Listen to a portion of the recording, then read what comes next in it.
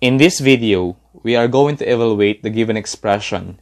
Sine pi over 3 divides by 1 minus cosine pi over 3 plus tangent pi over 4 divides by 1 plus tangent pi over 4.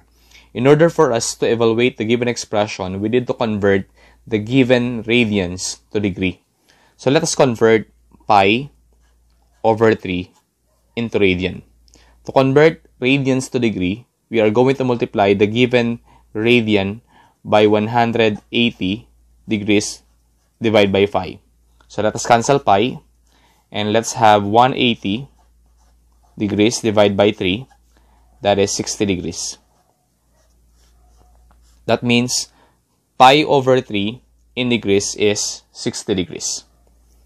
What about pi over 4? So let's multiply by 180 over pi. So let us cancel pi and let's have 180 over 4. 180 degrees divided by 4, that's 45 degrees. Now, let us substitute the value of pi over 3 and pi over 4 in degrees. So since we have sine pi over 3, we are going to have sine 60 degrees divided by 1 minus cosine pi over 3 in degrees, that is 60, plus tangent pi over 4 in degrees, that's 45 degrees, divided by 1 plus tangent 45. So let us simplify. Sine 60 degrees, that's 1/2, divided by 1 minus cosine 60 degrees is also 1/2, plus tangent 45 degrees is 1, divides by 1 plus tangent 45 is 1. So let us simplify.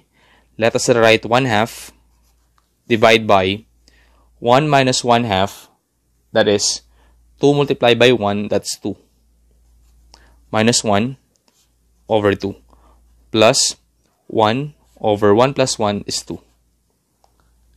And then, to simplify, let's have 1/2